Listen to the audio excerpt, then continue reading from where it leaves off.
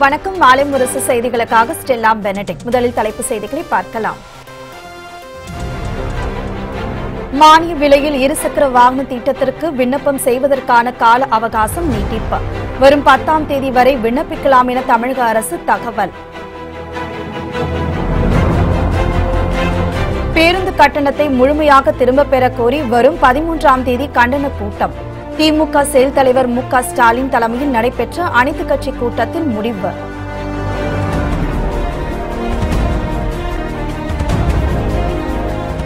தமிழகத்தின் வளர்ச்சிப் பணிகள் குறித்து கிருஷ்ணகிரியில் ஆளுநர் பன்வாரிலால் புரோஹித் ஆய்வு. திட்டங்களை விரைந்து செயல்படுத்துமாறு அரசு அதிகாரிகளுக்கு அறிவுறுத்தல்.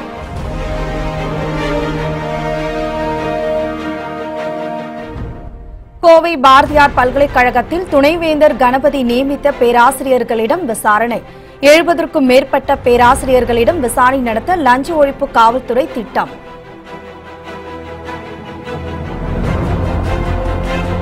உள்ளாட்சித் தேர்தலில் குக்க சின்னம் ஒதுக்க கோரி டிடிவி தினகரன் தொடர்ந்த வழக்கு. முதலமைச்சர் எடப்பாடி பழனிசாமி பதிலளிக்க டெல்லி உயர்நீதிமன்றம் உத்தரவு.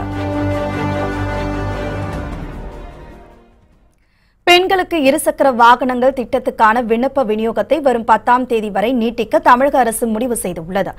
பெண்கள் மானிய விலையில் இருசக்கர வாகனம் வாங்குவதற்கு 25,000 ரூபாய் மானியம் வழங்கப்படும் என தமிழக அரசு தெரிவித்துள்ளது. இதற்கான விண்ணப்பங்கள் கடந்த மாதம் 22ஆம் தேதி முதல் ஊராட்சி, பேரூராட்சி, நகராட்சி, மாநகராட்சி மற்றும் மண்டல அலுவலகங்களில் வழங்கப்பட்டன. இதற்கான விண்ணப்ப விநியோகத்துக்கான காலக்கெடு நேற்றுடன் முடிவடைந்தது. காலக்கெடுவை மேலும் நீட்டிக்க வேண்டும் என கிராமப்புறங்களில் உள்ள பெண்கள் தமிழக அரசுக்கு கோரிக்கை விடுத்திருந்தனர். இந்நிலையில் அவர்களின் கோரிக்கை ஏற்று வரும் 10ஆம் தேதி வரை விண்ணப்பிக்கலாம் என தமிழக அரசு தெரிவித்துள்ளது. தமிழகத்தில் திமுக மீண்டும் ஆட்சிக்கு வரும் வாய்ப்பு இல்லை என மீன்வளத்துறை அமைச்சர் ஜெயக்குமார் தெரிவித்துள்ளார். சென்னையில் செய்தியாளர்களிடம் பேசிய அவர், தமிழக அரசுக்கு நெருக்கடி கொடுக்க வேண்டும் என்ற நோக்கத்தில் ஒரு சிலர் செயல்படுவதாக குற்றம் சாட்டினார். 2019ஆம் ஆண்டு நாடாளுமன்ற தேர்தலை எதிர்கொள்ள அதிமுக தயாராக இருப்பதாக கூறிய ஜெயக்குமார், தமிழக நலனை கருத்தில் கொண்டே மத்தியில் உள்ள பாஜகவுடன் இணக்கமாக உள்ளதாக தெரிவித்தார். திமுக ஆட்சிக்கு வரும் என்பது நடக்காத ஒன்று என்றும் அமைச்சர் ஜெயக்குமார் கூறினார். இன்றைக்கு அரசுக்கு எதிராக, இன்றைக்கு அம்மாவுடைய அரசுக்கு எதிராக ஆர்ப்பாட்டம், போராட்டம் இதெல்லாம் இது பண்றாருன்னு சொல்லும்போது அவர்களுடைய எண்ணம் நம்முடைய அம்மாவுடைய அரசை வீழ்த்தி விட வேண்டும், அதை கவிழ்த்து விட வேண்டும். அதுக்கு எந்த வகையெல்லாம் இடையூறு கொடுக்க முடியுமோ அந்த வகையெல்லாம் இடையூறு கொடுத்து, தொந்தரவு கொடுத்து, மற்ற வகைகளில் எல்லா வகையிலும் அரசுக்கு ஒரு நெருக்கடி கொடுக்கின்ற நிலையிலே அவர்கள் இருக்கின்ற நிலையில் நிச்சயமாக அதையெல்லாம் சமாளித்து வெற்றிகரமாக தான் நாங்கள் அரசை அம்மாவுடைய அரசை வழிநடத்தி சென்று கொண்டிருக்கின்றோம்.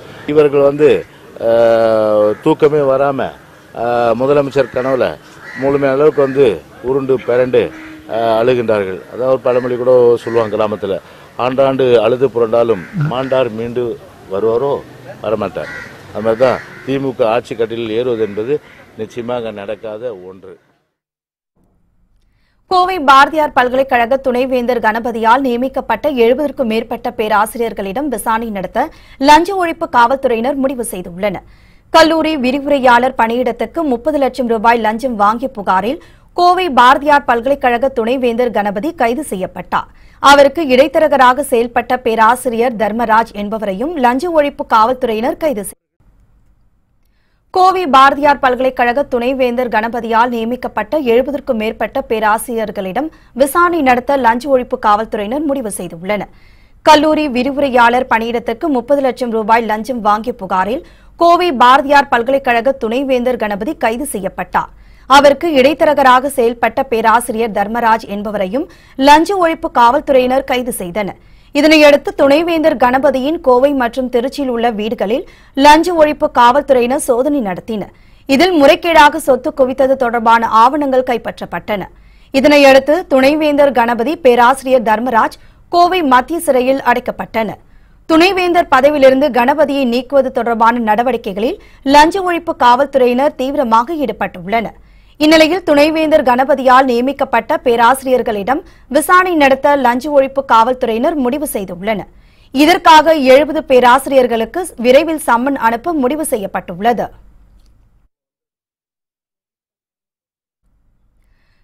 கட்டண உயர்வை முழுமையாக திரும்பப் பெற வலியுறுத்தி பிப்ரவரி 13ஆம் தேதி கண்டன கூட்டம் நடைபெறும் என்று எதிர்க்கட்சித் தலைவர் மு.க.ஸ்டாலின் தெரிவித்துள்ளார். பேருந்து கட்டண உயர்வுக்கு எதிராக அடுத்த கட்ட நடவடிக்கை எடுப்பது குறித்து சென்னை அண்ணா அறிவாலயத்தில் அனைத்துக் கட்சி கூட்டம் நடைபெற்றது. திமுக செயல் தலைவர் மு.க.ஸ்டாலின் தலைமையில் நடைபெற்ற இந்த கூட்டத்தில் திருநாவுக்கரசர், வைகோ, முத்தரசன், திருமாவளவன் உள்ளிட்டோர் கலந்து கொண்டனர்.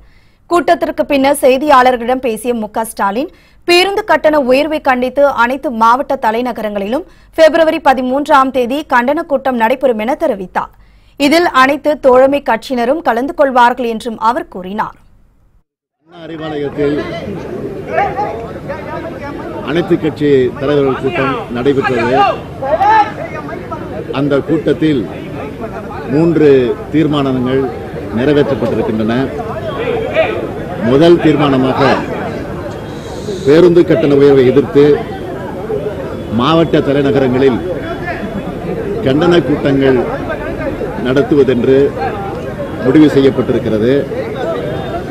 அந்த கண்டன கூட்டங்கள் வருகிற 13ஆம் தேதி எல்லா மாவட்ட தலைநகரங்களிலும் நடைபெறவிருக்கின்றன. அனைத்து கட்சி தலைவர்கள் ஒவ்வொரு மாவட்டத்திற்கும் சென்று அந்த கூட்டங்களில் பங்கேற்க இருக்கிறார்கள். எல்லா கட்சியினுடைய நிர்வாகிகளும் அந்த கண்டன கூட்டங்களில் பங்கேற்க இருக்கிறார்கள். யார் யார் எங்கெங்கு பங்கேற்க இருக்கிறார்கள் என்பதை விரைவில் முறையாக வெளியிட இருக்கிறோம். கூட்டணி தொடர்பாக இப்போதைக்கு எந்த கருத்தும் சொல்ல தேவையில்லை, அதற்கான அவசியம் எழவில்லை என்று திராவிட முன்னேற்ற கழகத்தினுடைய செயல் தலைவர் பேட்டியிலே குறிப்பிட்டிருக்கிறார். இது மக்கள் பிரச்சனைக்காக மட்டுமே கூடி கலந்தாய்வு செய்து ஒரு அறிவிப்பை செய்திருக்கிறோம். எனவே இதை தேர்தல் கூட்டணி என்கிற அடிப்படையிலே முடிச்சு போட்டு பார்க்க வேண்டிய அவசியம் இல்லை. தமிழக அரசின் வளர்ச்சிப் பணிகள் குறித்து ஆளுநர் பன்வாரிலால் புரோஹித் கிருஷ்ணகிரியில் ஆய்வு மேற்கொண்டு வருகிறார். தமிழக அரசின் வளர்ச்சிப் பணிகள் குறித்து ஆளுநர் பன்வாரிலால் புரோஹித் கடந்த நவம்பர் மாதம் கோவையில் ஆய்வு மேற்கொண்டார். இதைத் தொடர்ந்து கன்னியாகுமரி, நெல்லை மாவட்டத்திலும் தமிழக அரசின் வளர்ச்சி திட்டங்கள் குறித்தும் அதிகாரிகளுடன் ஆலோசனை நடத்தினார். இந்நிலையில் கிருஷ்ணகிரியில் வளர்ச்சி திட்டம் குறித்து ஆளுநர் ஆய்வு செய்து வருகிறார். தூய்மை இந்தியா திட்டத்தின் பணிகள் குறித்து அதிகாரிகளுடன் பன்வாரிலால் புரோஹித் ஆலோசனை நடத்தினார். தமிழக அரசின் வளர்ச்சி திட்டங்களை விரைந்து முடிக்குமாறு அதிகாரிகளுக்கு ஆளுநர் அறிவுறுத்தினார். இந்நிகழ்ச்சியில் மாவட்ட ஆட்சியர் உள்ளிட்டோர் கலந்து கொண்டனர். மதுரை ஆதீனத்தின் 293வது மடாதிபதி என கூறியதை திரும்பப் பெற்றுக் கொள்வதாக உயர்நீதிமன்றத்தில் நித்யானந்தா தெரிவித்துள்ளார். மதுரை ஆதீன மடத்திற்குள் நித்யானந்தா நுழைய தடை விதிக்க கோரி உயர்நீதிமன்ற மதுரை கிளையில் ஜெகதல பிரதாபன் என்பவர் மனு தாக்கல் செய்தார். அதற்கு பதில் மனு தாக்கல் செய்த நித்யானந்தா, மதுரை ஆதீனத்தின் 293வது ஆதீனமாக கடந்த 2012ஆம் ஆண்டு தான் நியமிக்கப்பட்டதாகவும் இதனை யாராலும் ரத்து செய்ய முடியாது என்றும் தெரிவித்திருந்தார். இதனை விசாரித்த நீதிமன்றம் மனுவை திரும்பப் பெறாவிட்டால் கிரிமினல் நடவடிக்கை எடுக்கப்படும் என எச்சரிக்கை விடுத்திருந்தது. இந்நிலையில் தனது மனுவை திரும்ப பெற்றுக் கொள்வதாக நித்யானந்தா பதில் மனு தாக்கல் செய்துள்ளார். அதில் மதுரை ஆதீனத்தின் 293வது மடாதிபதி என கூறியதற்கு மன்னிப்பு கோரியுள்ளார். இதனை ஏற்றுக்கொண்ட உயர்நீதிமன்றம் பிப்ரவரி 26ஆம் தேதிக்குள் நித்யானந்தா பதிலளிக்க உத்தரவிட்டுள்ளது. மும்பை பங்கு சந்தையில் வணிகம் தொடங்கிய சில வினாடிகளில் 5,40,00,000 ரூபாய் இழப்பு ஏற்பட்டதால் முதலீட்டாளர்கள் கவலையடைந்துள்ளனர். மும்பை பங்கு சந்தை இன்று காலை வர்த்தகம் தொடங்கியவுடன் கடும் சரிவை சந்தித்தது. சென்செக்ஸ் 34,000 புள்ளிகளுடன் தொடங்கிய வணிகம் சில வினாடிகளில் 1,250 புள்ளிகள் சரிந்து 33,480 புள்ளிகளாக சரிந்தது. இதேபோன்று தேசிய பங்கு சந்தையான நிப்டி 350 புள்ளிகள் வீழ்ச்சியடைந்து 10,300 புள்ளிகளாக சரிந்தது. மும்பை மற்றும் தேசிய பங்கு சந்தைகளில் வர்த்தகம் தொடங்கிய சில வினாடிகளில் 5,40,000 கோடி ரூபாய்க்கு இழப்பு ஏற்பட்டது. இதன் காரணமாக முதலீட்டாளர்கள் பெருமளவு இழப்பை சந்தித்துள்ளனர். அமெரிக்க பங்கு சந்தைகளின் சரிவு மும்பை பங்கு சந்தைகளும் எதிரொலித்ததாக முதலீட்டாளர்கள் தெரிவித்துள்ளனர். உள்ளாட்சித் தேர்தலில் குக்கர் சின்னம் ஒதுக்க கோரி தினகரன் தொடர்ந்த வழக்கில் முதலமைச்சர் எடப்பாடி பழனிசாமி பதிலளிக்க டெல்லி உயர்நீதிமன்றம் உத்தரவிட்டுள்ளது. உள்ளாட்சித் தேர்தலில் குக்கர் சின்னம் ஒதுக்க கோரி தினகரன் டெல்லி உயர்நீதிமன்றத்தில் மனு தாக்கல் செய்திருந்தார். இந்த வழக்கு நேற்று விசாரணைக்கு வந்தபோது குக்கர் சின்னத்தை தினகரனுக்கு ஒதுக்குவது தொடர்பாக தலையிட முடியாது என தலைமை தேர்தல் ஆணையம் தரப்பில் தெரிவிக்கப்பட்டது. இந்த விவகாரம் தொடர்பாக மாநில தேர்தல் ஆணையம்தான் முடிவு எடுக்க இயலும் என்றும் தேர்தல் ஆணைய வழக்கறிஞர் தெரிவித்தார். இந்நிலையில் இந்த வழக்கு டெல்லி உயர்நீதிமன்றத்தில் இன்று மீண்டும் விசாரணைக்கு வந்தது. அப்போது வழக்கை விசாரித்த நீதிமன்றம் உள்ளாட்சி தேர்தலில் தினகரனுக்கு குக்கர் சின்னம் ஒதுக்குவது தொடர்பாக முதலமைச்சர் எடப்பாடி பழனிசாமி பதிலளிக்க வேண்டும் என உத்தரவிட்டு வழக்கின் விசாரணை வரும் 15ஆம் தேதிக்கு ஒத்திவைத்தனர்.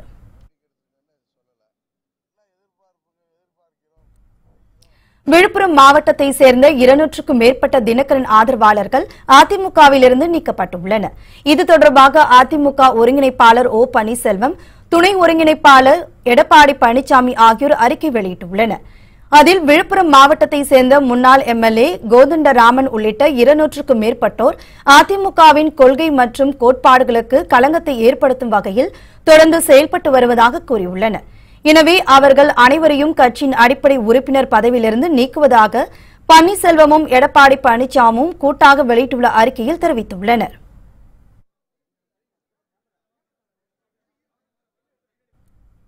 நெடுந்தீவு அருகே மீன்பிடித்துக் கொண்டிருந்த தமிழக மீனவர்களை இலங்கை கடற்படையினர் விரட்டி அடித்துள்ளனர். ராமேஸ்வரத்தை சேர்ந்த 1000க்கும் மேற்பட்ட மீனவர்கள் 500க்கும் மேற்பட்ட விசைப்படகுகளில் மீன்பிடிக்க சென்றனர். நெடுந்தீவு அருகே மீன்பிடித்துக் கொண்டிருந்த போது அங்கு வந்த இலங்கை கடற்படையினர் தமிழக மீனவர்கள் மீது தாக்குதல் நடத்தினர். மேலும் வலைகளை அறுத்து எறிந்தும் மீன்பிடி சாதனங்களை சேதப்படுத்தியும் இலங்கை கடற்படையினர் அட்டூழியத்தில் ஈடுபட்டனர். இதனால் அச்சமடைந்த மீனவர்கள் அவசரமாக கரை திரும்பினர். கடந்த ஒரு மாதத்தில் மட்டும் இலங்கை கடற்படையினர் 12 தடவை தமிழக மீனவர்கள் மீது தாக்குதல் நடத்தியுள்ளனர். இந்த தொடர் தாக்குதலுக்கு மத்திய மற்றும் மாநில அரசுகள் நடவடிக்கை எடுக்க வேண்டும் என மீனவர்கள் மீண்டும் வலியுறுத்தியுள்ளனர்.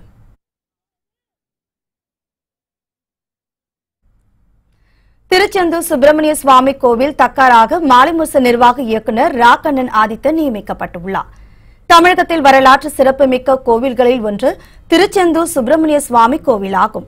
அறுபடை வீடுகளில் 2ஆம் படை வீடு என்றும் இக்கோவில் போற்றப்படுகிறது. 2000 ஆண்டுகள் பழமை வாய்ந்த இக்கோவிலின் தக்காராக மாலைமுரசு நிர்வாக இயக்குநர் ராக்கண்ணன் ஆதித்தன் நியமிக்கப்பட்டுள்ளார். இதற்கான அதிகாரப்பூர்வ அறிவிப்பை தமிழக அரசு வெளியிட்டுள்ளது. ஆந்திராவுக்கு சிறப்பு நிதி வழங்கப்படாததை கண்டித்து நாடாளுமன்ற வளாகத்தில் தெலுங்கு தேச கட்சியை சேர்ந்த எம்பிக்கள் நூதன போராட்டத்தில் ஈடுபட்டனர். மத்திய பட்ஜெட்டில் ஆந்திர மாநிலத்திற்கு சிறப்பு நிதி மற்றும் புதிய திட்டங்கள் ஒதுக்கப்படும் என தெலுங்கு தேச கட்சியினர் எதிர்பார்த்திருந்தனர். ஆனால் அவர்களின் எதிர்பார்ப்புக்கு ஏமாற்றமே மிஞ்சியதால் கடும் அதிருப்தி அடைந்தனர். இந்த நிலையில் ஆந்திர மாநிலத்திற்கு சிறப்பு நிதி வழங்கப்படாததை கண்டித்து டெல்லி நாடாளுமன்ற வளாகத்தை தெலுங்கு தேச கட்சியை சேர்ந்த எம்பிக்கள் போராட்டத்தில் ஈடுபட்டனர்.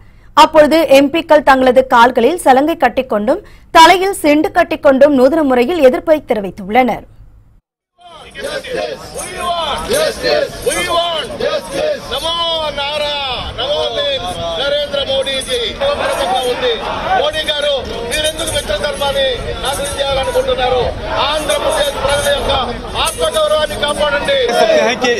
इन्होंने विरोध का तरीका मत शिवसा जी, इस तरह के जो विरोध का प्रदर्शन है आपका time of God's no Narada used to convey the right news doing और नॉट. கேரளாவை சேர்ந்த நகைக்கடை அதிபர் ஒருவர் ஒருநாள் ஜெயில் வாழ்க்கையை அனுபவித்த தகவல் அனைவரையும் வியப்பில் ஆழ்த்தியுள்ளது. கேரளாவை சேர்ந்தவர் பாபு செம்மனூர். பிரபல நகைக்கடை அதிபரான இவருக்கு ஜெயில் வாழ்க்கை எப்படி இருக்கும் என்பதை அனுபவபூர்வமாக தெரிந்து கொள்ள வேண்டும் என்ற ஆசை நீண்ட நாட்களாக இருந்து வந்தது. இந்நிலையில் தெலுங்கானா மாநிலம் சங்கரரெட்டி மாவட்டத்தில் உள்ள நிஜாம் மன்னர் கால சிறைச்சாலையில் 500 ரூபாய் பணம் செலுத்தி ஒரு நாள் ஜெயில் வாழ்க்கை வாழும் திட்டம் நடைமுறையில் இருக்கிறது.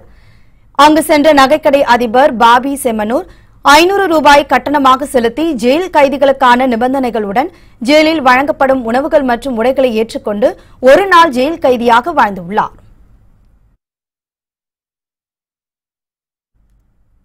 டெல்லியில் பொதுமக்களின் பார்வைக்காக திறக்கப்பட்டுள்ள முகல் கார்டனை குடியரசுத் தலைவர் ராம்நாத் கோவிந்த் பார்வையிட்டார். டெல்லி ராஷ்டிரபதி பவனில் அமைந்துள்ள முகல் கார்டன் குடியரசுத் தலைவர் மாளிகையின் சின்னமாக விளங்கி வருகிறது. இந்த நிலையில் பசுமை மிகுந்த முகல் கார்டன் பொதுமக்களின் பார்வைக்காக இன்று திறக்கப்பட்டது. கார்டனை குடியரசுத் தலைவர் ராம்நாத் கோவிந்த் திறந்து வைத்தார். இதனைத் தொடர்ந்து தனது மனைவியுடன் முகல் கார்டனை அவர் பார்வையிட்டார். இந்த கார்டனை பொதுமக்கள் இன்று முதல் மார்ச் மாதம் 9ஆம் தேதி வரை பார்வையிடலாம் என தெரிவிக்கப்பட்டுள்ளது.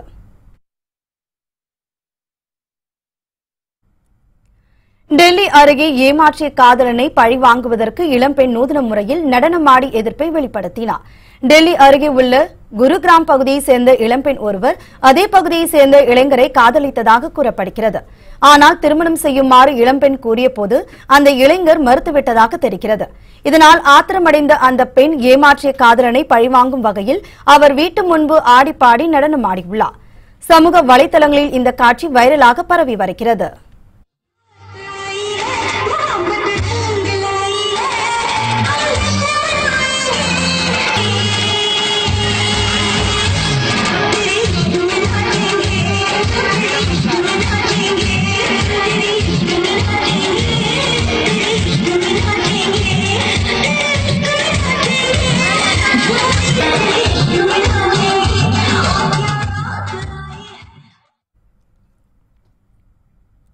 தொடரும் செய்திகள்.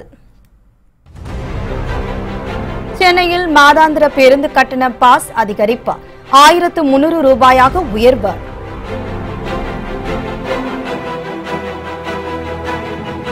மின்வாரிய பிரச்சினைக்கு தீர்வு காண வேண்டும், தமிழக அரசுக்கு வைகோ கோரிக்கை.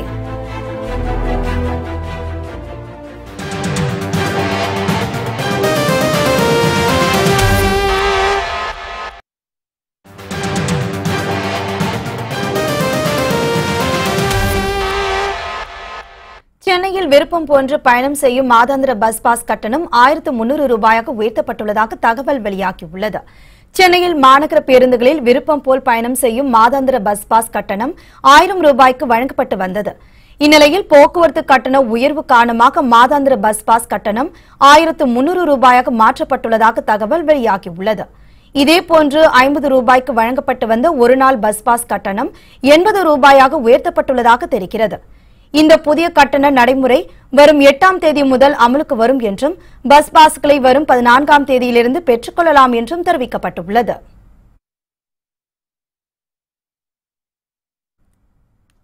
கோவை மாவட்டம் சூலூர் பகுதியில் சாலை கடக்க முயன்றபோது லாரி மோதிய விபத்தில் பெண் ஒருவர் சம்பவ இடத்திலேயே உயிரிழந்தார். விபத்து நிகழ்ந்த பரபரப்பான சிசிடிவி கேமரா காட்சி தற்போது வெளியிடப்பட்டுள்ளது.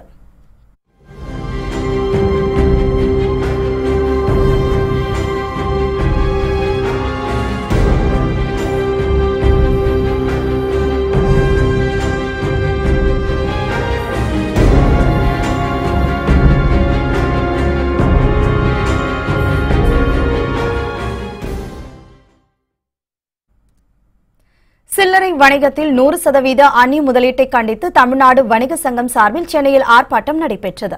வணிக சங்க பேரமைப்பு தலைவர் விக்ரமராஜா தலைமையில் சென்னை வள்ளுவர் கோட்டத்தில் நடைபெற்ற ஆர்ப்பாட்டத்தில் 100க்கும் மேற்பட்டோர் கலந்து கொண்டனர்.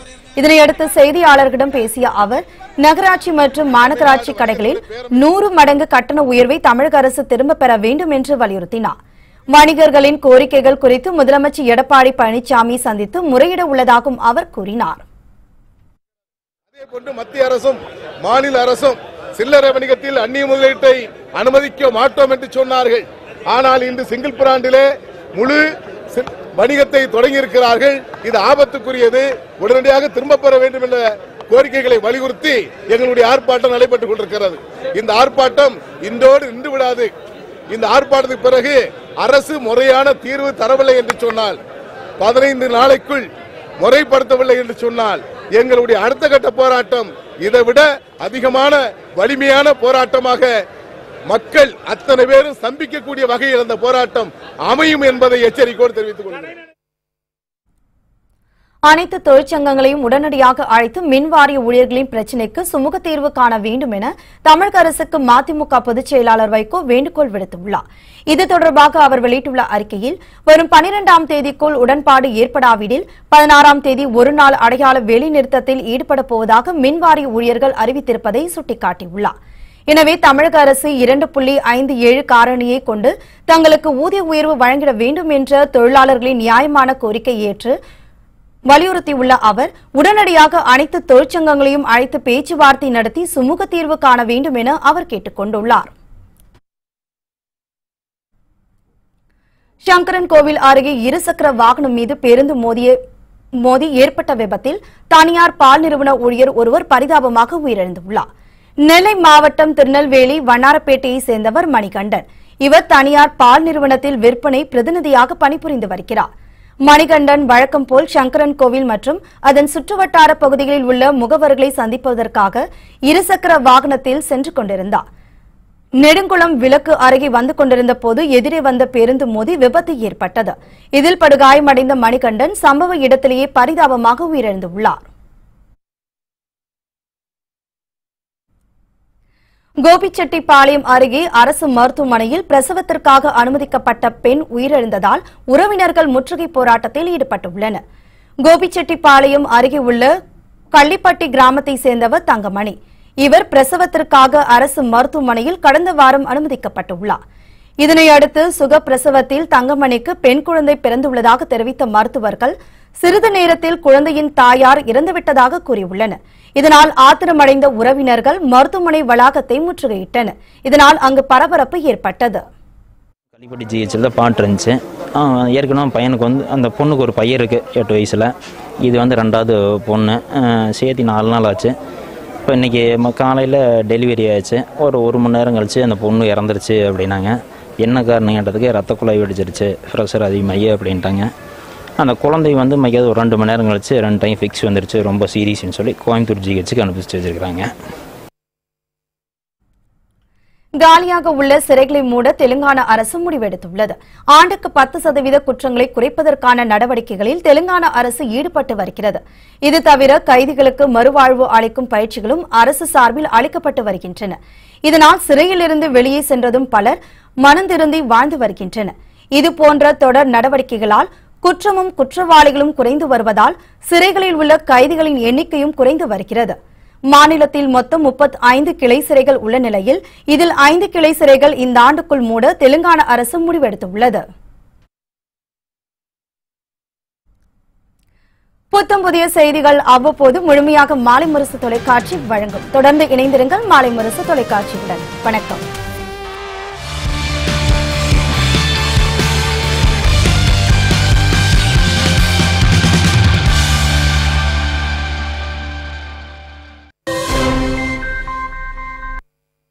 திருக்கோவிலூர் அருகே தனியார் பேருந்து மோதி இருசக்கர வாகனத்தில் வந்த இளைஞர் உயிரிழந்த சம்பவம் சோகத்தை ஏற்படுத்தியுள்ளது. விழுப்புரம் மாவட்டம் புத்தூரை சேர்ந்த ஆனந்தன் என்பவரின் மகன் சிலம்பரசன் குலப்பாக்கம் அருகே இருசக்கர வாகனத்தில் சென்று கொண்டிருந்த போது கடலூரில் இருந்து வந்து கொண்டிருந்த தனியார் பேருந்து மோதியது. விபத்தில் படுகாயமடைந்த சிலம்பரசன் மருத்துவமனையில் அனுமதிக்கப்பட்டிருந்த நிலையில் சிகிச்சை பலனின்றி உயிரிழந்தார்.